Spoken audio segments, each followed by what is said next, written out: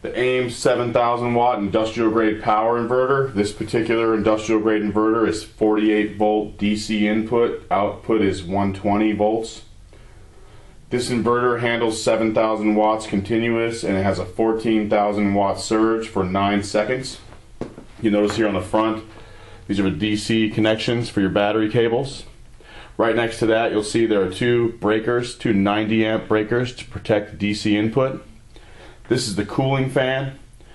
This inverter is designed to work in high heat and cold temperatures. It also has that extended surge time of 9 seconds up to 14,000 watts, which is substantially larger than a standard modified sine power inverter. Let's take a look at the AC output side on this inverter. This is a 120 output. You'll see here there are two regular AC plugs. It's also a set of meters. Show you the battery voltage and the amps output on this device. Right here you'll see the direct connect terminal block. This terminal block can be wired directly to a panel to give you the full 7,000 watts. Each one of those outlets is only limited to 1,500.